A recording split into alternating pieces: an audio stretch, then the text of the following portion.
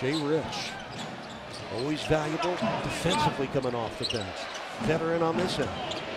There's Ben launching from the foul line and knocking it. How comfortable and confident he is here. He hasn't shot the ball well on the road, but at home here, the way he's shooting it and how hard they're running. Second quarter begins with a Heat possession, trailing by 3. It's Duncan.